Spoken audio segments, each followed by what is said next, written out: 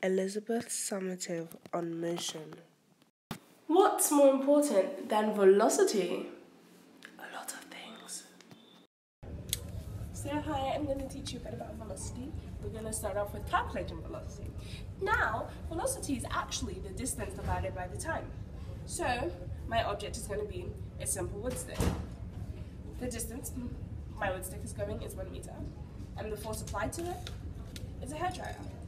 Now, just to make sure that my hairdryer is within the same force of my second object, which is a greater object, I'm going to keep the hairdryer on the same exact force as I did on the wood stick. And I'm going to calculate that time with a stopwatch.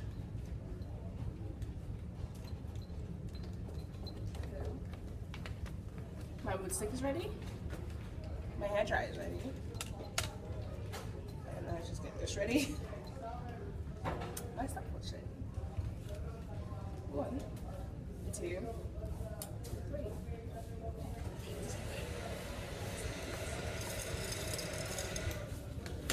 So, my wood stick took 2.2 seconds to get to 100 meters. Now to calculate that velocity, we're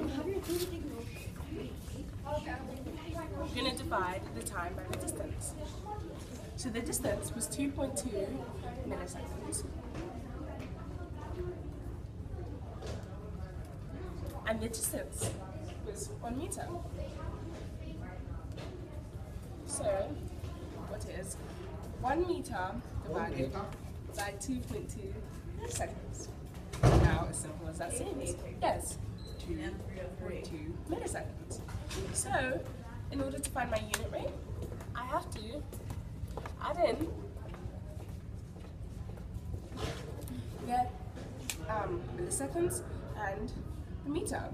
So that would be 2.2 milliseconds by meter. So my wood stick goes 2.2 milliseconds. I mean, yes, 2.2 milliseconds per meter. Thank you.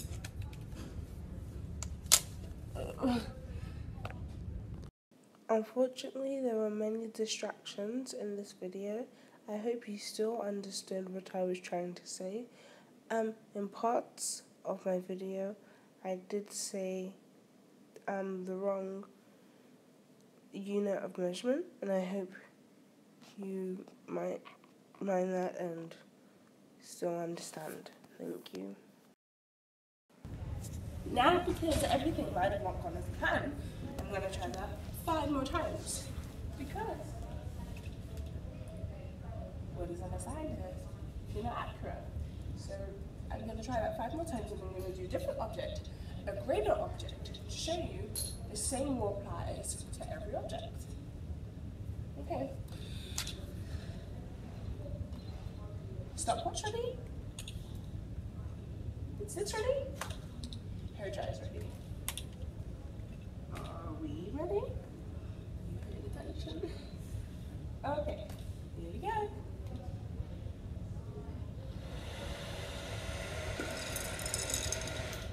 Now, you see, that trial failed because the wood stick failed to complete the whole distance. So we're going to try that again. Stopwatch ready? Are you ready? Here we go.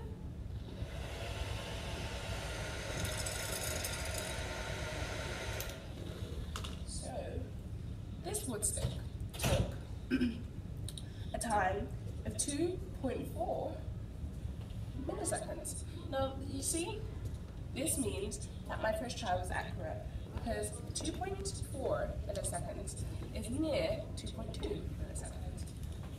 But just to be sure, we're going to add that in. 0.4 milliseconds. Now,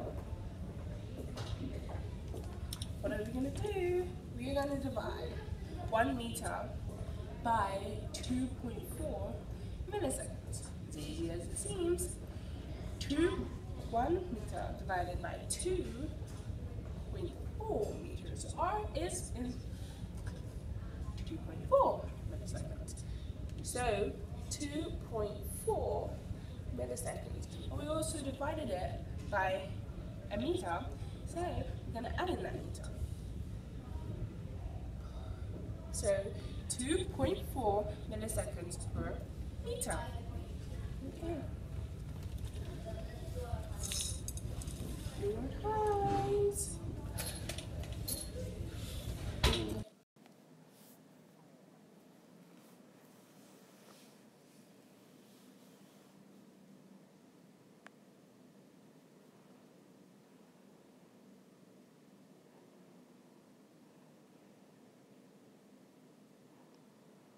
These are the 5 other trials I talked about in my previous slide, though as you can see I did add in more trials. Different trials on a different object.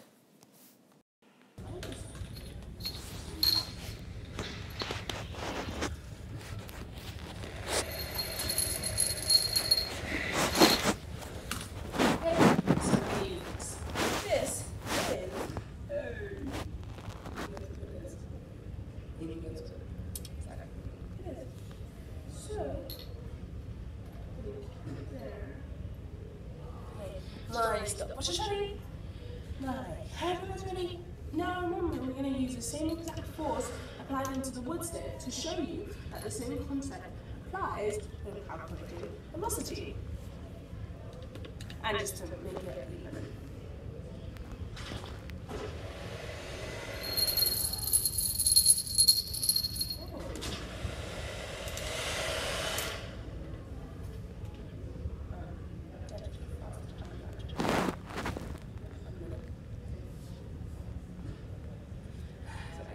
That took 1 minute 19 seconds. I think it was actually 10 seconds. So,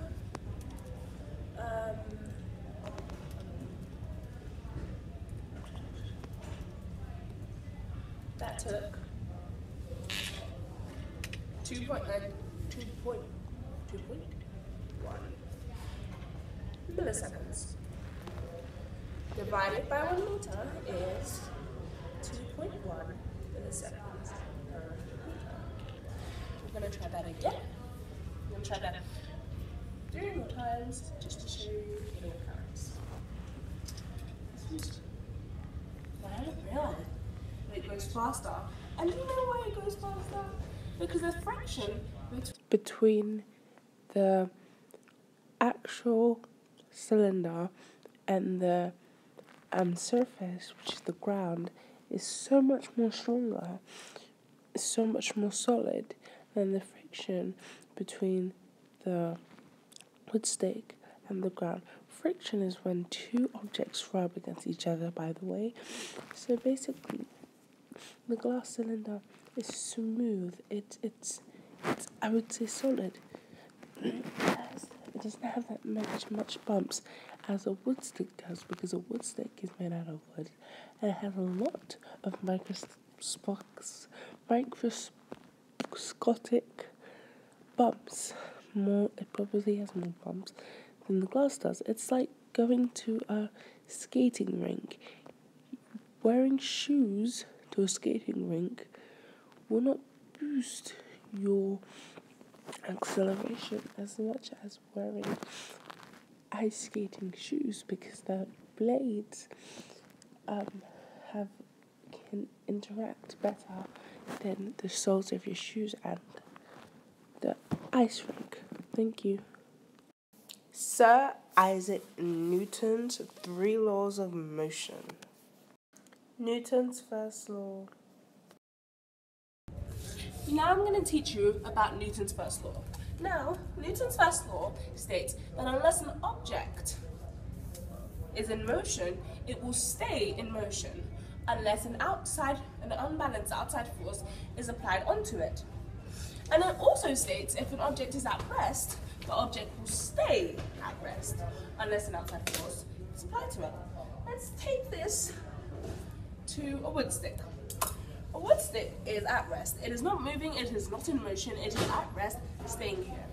Now there is no outside force applying to it. Will it stay there or will it somehow move? It's like 3 seconds.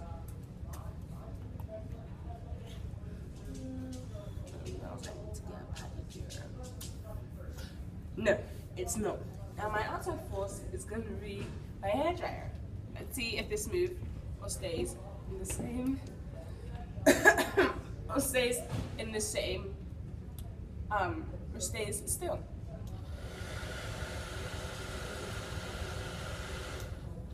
Now you can tell that this wood stick was still, but now because an outside unbalance force was applied to it, it went in motion.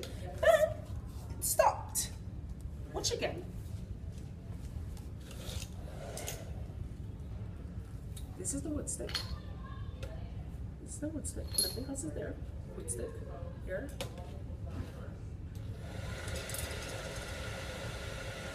Even the hair dry stopped blowing, it stopped. Now the reason it stopped is because of the friction between the surface and the wood stick. Now friction is actually controlling the wood stick's acceleration, because if the friction is very low and the surface and the object don't collide together easily and it makes it slower, then that controls how fast it goes. Let me give you an example. If you are on an ice rink with shoes, you will not go as fast as you would if you were wearing skating shoes, because the friction between the blade and the ice is very strong, but the soles of your shoes and the ice rink isn't as strong as it would be with the blades on your ice skating shoes. I hope you understand. This also follows with gravity. Now, gravity is the energy pulling you closer to the ground. When you jump, you don't float in the air like we all wish we did. No, we come straight back to the ground because gravity is pulling us to the center of the earth. Gravity is pulling every object to the center of the earth, but most objects stay in place because of the way they're constructed. So, basically, the two forces that are acting on my wooden stick at the time is friction and gravity.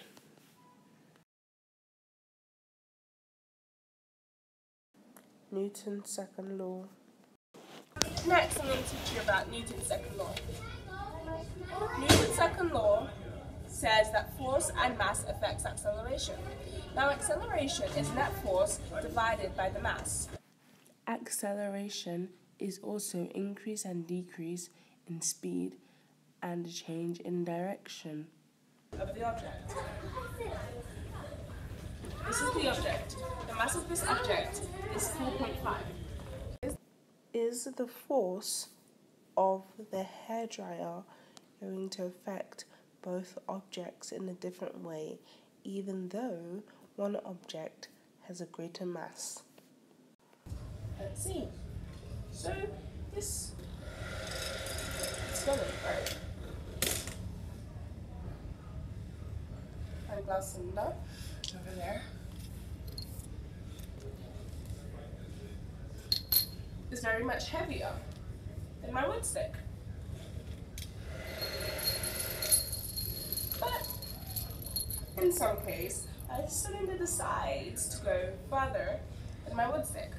Now this is because the friction, again, between the ground and the object. The friction between the glass cylinder and the surface is much more, I would say, solid than the friction between the surface and the wood stick, because the wood stick and the surface don't interact as good as the glass cylinder, because the wood stick is made out of wood, so it has bumps on it, microscopic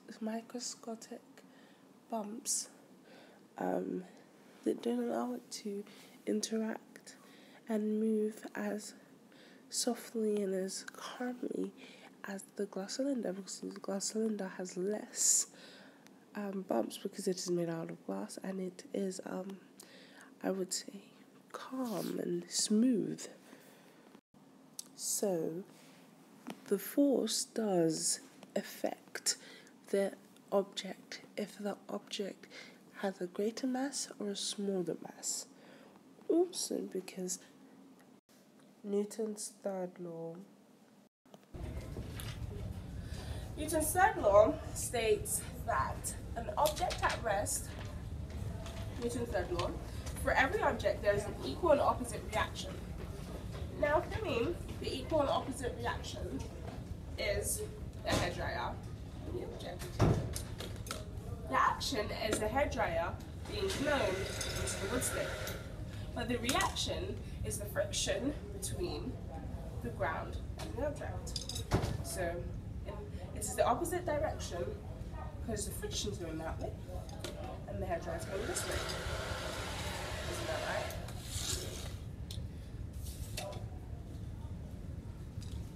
Thank you. Another example is, let's say this is our wood stick. What I'm drawing now is our wood stick. Okay, and let's say I'm doing an experiment where my wood stick is going to be like a rocket. So my hairbrush is down below. Okay, my hairbrush is blowing a force so that my wood stick can lift off like a rocket ship. So this is my action. My action is the force pulling it up. My reaction is gravity. As I've told you before, gravity pulls every object to the center of the earth. When you jump, you do not float in the air like we all wish. You come straight back to the ground.